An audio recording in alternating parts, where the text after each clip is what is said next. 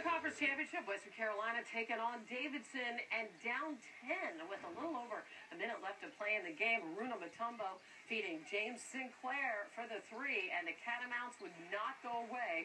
They kept draining clutch shot after clutch shot from long range. Trey Sumler banks one in. Catamounts within 4. Davidson inbounding 26 seconds to play. Mutombo picks up the loose ball, and Sumner again. Sumler for 3. Third three-pointer in a row for Western Carolina. They're now within 1. Couple of Davidson free throws.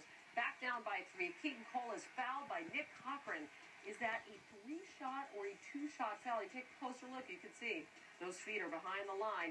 He gets 3, hits the first 2, and a huge free throw there.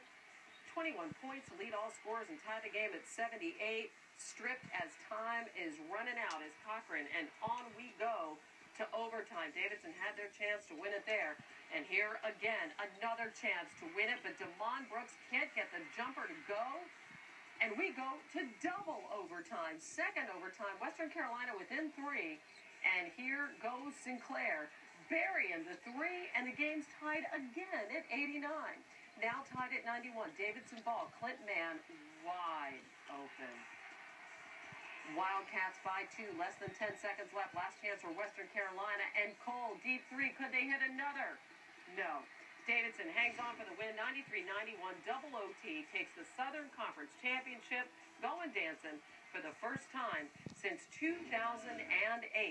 And in the tournament for the 11th time in program history, going 25-7 this season, including that win over Kansas in December. They make their 4th tourney appearance in the last 7 years. Again, back to 2008. That was that magical run to the Elite 8 behind the efforts of one Steph Curry, a star-born 10th seeded Davidson knocking off Gonzaga, Georgetown, Wisconsin, before losing to the eventual national champ Kansas by just 2 points. Curry averaging 32 per game during that tournament run for the Cinderella Wildcats.